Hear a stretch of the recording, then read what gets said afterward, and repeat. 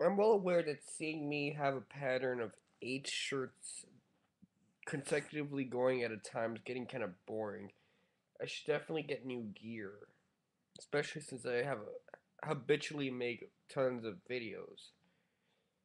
Another thing is that I've noticed that because there's an issue with my iMovie program, it's tilted towards the right to the point which I can't click it towards the left.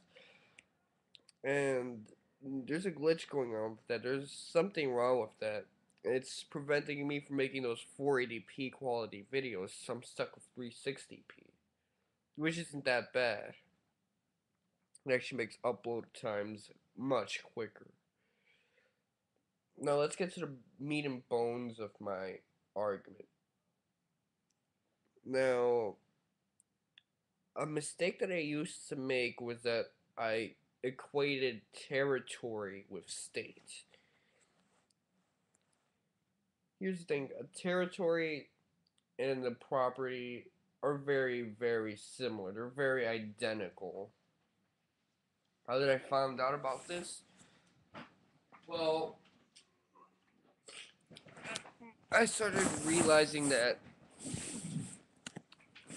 there's this thing called anarcho-monarchism, which I first found from Lady Addis and then from Tumblr. I was thinking, what the fuck is anarcho-monarchism? How is that even possible? And then even before that, I've looked up anarchism. I saw some anarcho-democracy or anarcho-democratism. I'm thinking, what the fuck? And then it started making sense to me. Property and territory are similar. A property could be seen more as a sand, a basaltic grain, a silt, and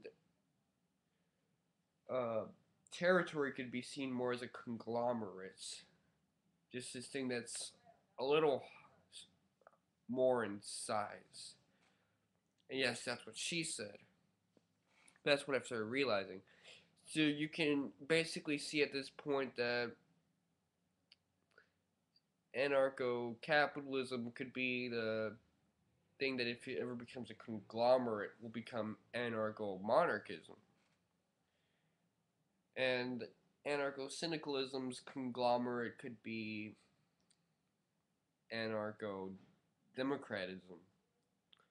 And I don't think that at this point there will be an equivalent for anarcho-republicanism. I never heard of that, but these are all just little terms that I'm finding out, just this stuff that's going into my head because of how anarchist culture keeps changing. And Def9719's interested in how a lot of these left anarchists and right anarchists are feuding with each other and how eventually that culture is going to pass for a new one. I think that if it ever does pass, it'll be changed for a higher conglomerate. That's why instead of the typical anarcho communism, anarcho collectivism, anarcho primitivism, we've started developing in mutualism all these other leftist and rightist anarchism forms. We've started developing more contemporary forms. We formed anarcho syndicalism, anarcho socialism, anarcho capitalism, and now it'll eventually form into a higher conglomerate because the demands of society as anarchism hasn't been applied yet, and there's still a change in society, it's still growing. These higher conglomerates are forming. That doesn't mean that they'll necessarily be the best.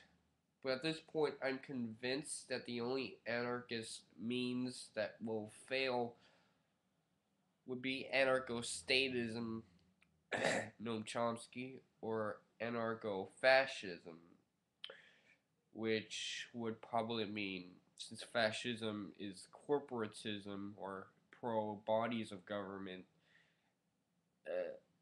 those would probably be the only failed anarchist ideas. One of the things that's surprising me is that this video is already over the 5 minute mark. It already feels like it's 2 minutes. But hey, my brain moves in micro speed.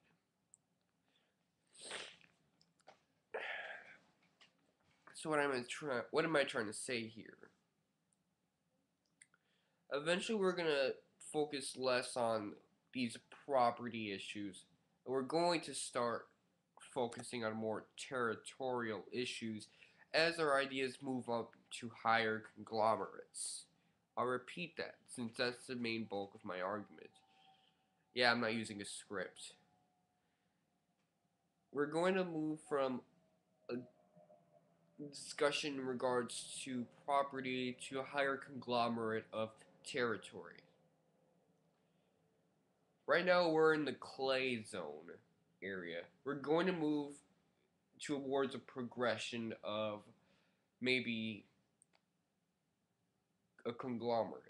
So it's going to be start off with the normal anarchism that started in the beginning of time, the primitivism, then that was the silt, then it was the collectivism and all this other shit. That was the sand, the capitalism, the syndicalism, that's the clay. Now we're in the conglomerates zone. And that's the conflicts of interest that'll become the future. Def 9719 considers it to be weakonomics, but these internet interactions are natural hierarchies, so I kind of doubt that. But that's sort of what's becoming my conflict of interest. Well, that's what I'm starting to see a little bit more. If you can make anything out of these videos, be sure to send a comment, any of your interests. I'm sort of going with emotions here. I'm also done.